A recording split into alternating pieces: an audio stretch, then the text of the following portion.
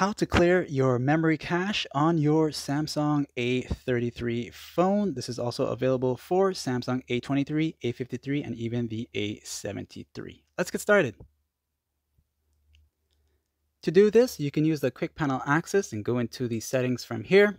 And once there, you'll go all the way down to the part that says battery and device care. Once you select that here, you'll see all of this load up, but you want to go to where it says memory, and it will run this for you quickly. And as you see this here, clean now, you'll select it one time and it'll give you a preview of everything that it's cleaning up. And that, my friends, will clear out the entire unnecessary used up space on your memory, freeing it up to have your phone run a slight bit smoother.